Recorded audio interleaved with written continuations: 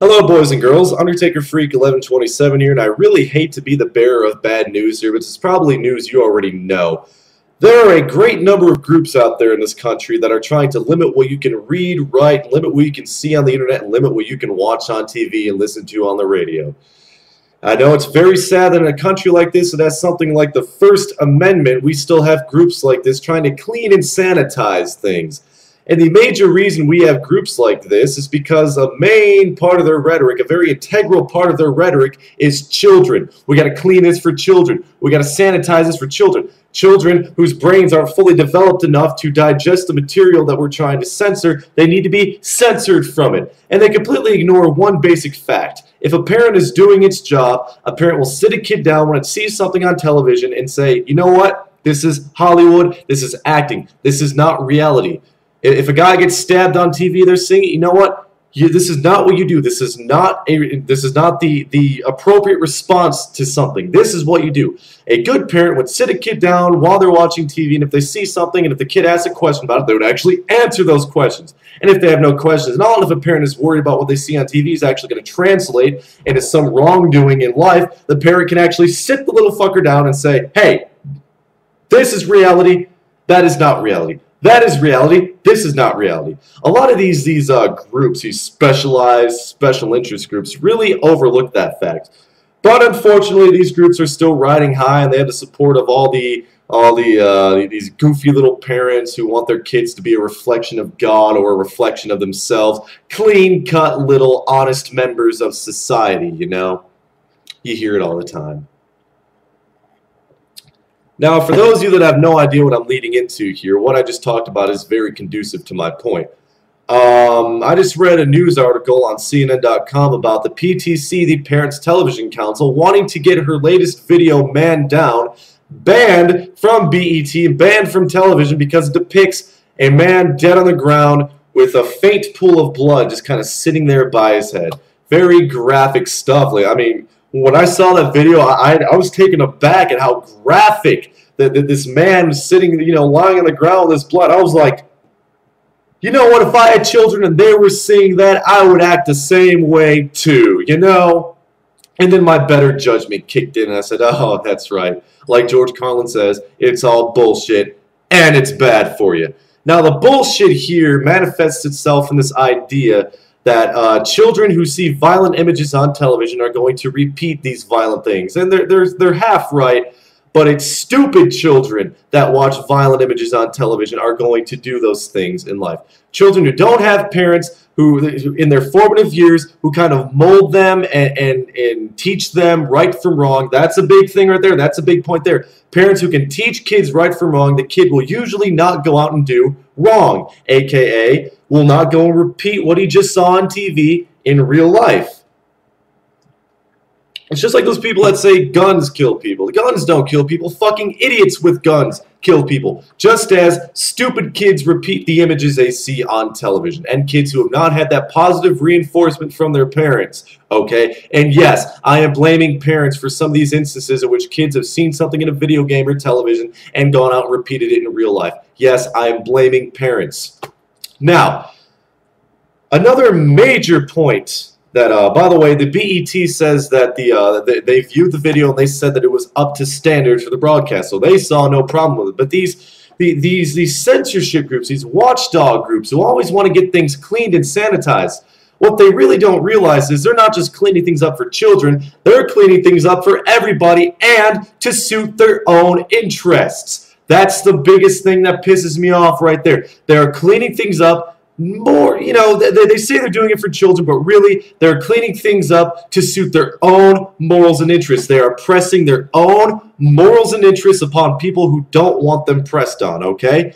That is the major thing that I see wrong here. When you are a council like the Parents Television Council and you're trying to get something banned off television, what you are saying is, we think you're too stupid to make a decision for yourself, so we're going to let you know and tell you and advise you just what you can handle and just what you can watch. We're going to limit and regulate and control those things. That's what they're really telling you. It's all wrapped up with the whole children are watching rhetoric.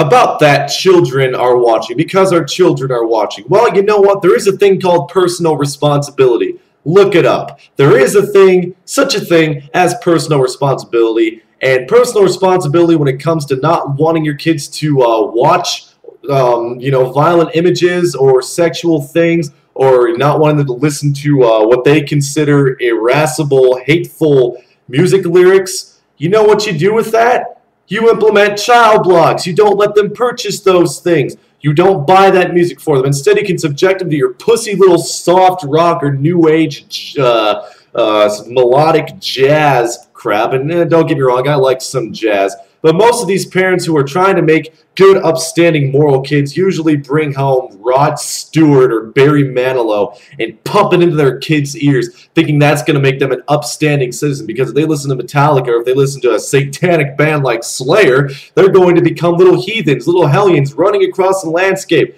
killing this, raping that, doing all sorts of unsavory things. And that is largely the mindset of a lot of these PTC people. They think if a kid watches something or hears something bad, they're going to go off and do that. I'm coming back to that for a reason. Because personal responsibility plays a large role in this entire thing. If you don't want your kid to watch something, if you don't want your kid to listen to something, don't let them watch it.